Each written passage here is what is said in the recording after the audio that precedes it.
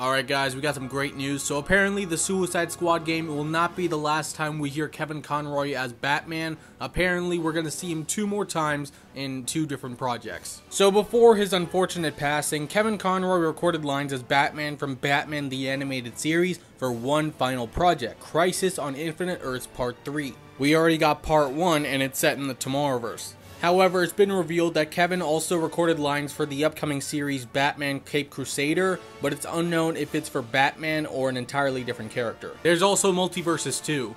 I did not finish the Suicide Squad game yet, but I heard that they did not do Arkham Batman justice, which is very unfortunate to hear. He's a gaming icon. But I'm very glad to know that that will not be Kevin Conroy's last performance as Batman.